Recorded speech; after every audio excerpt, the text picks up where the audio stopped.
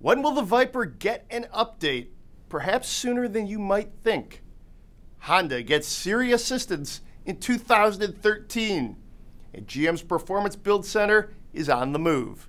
I'm Greg. This is Autoweek TV. The SRT Viper just got here. It's back after taking a break for several years. Okay, that's great, but when is it going to be updated? How about 2015?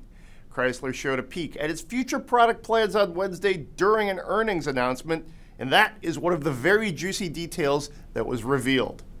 3 of the existing SRT vehicles get refreshed next year, and a new one is added to the lineup of hot rods in 2016.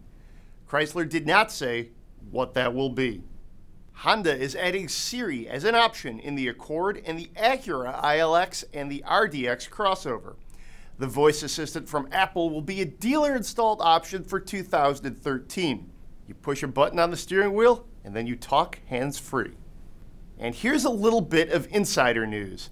The GM Performance Build Center is moving from Wixom, Michigan, which is a far-flung suburb of Detroit, to Bowling Green, Kentucky.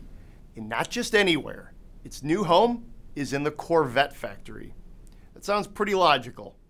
That's it for today. I'm Greg. Be sure to check out all of our related videos on Autoweek.com and enjoy the drive.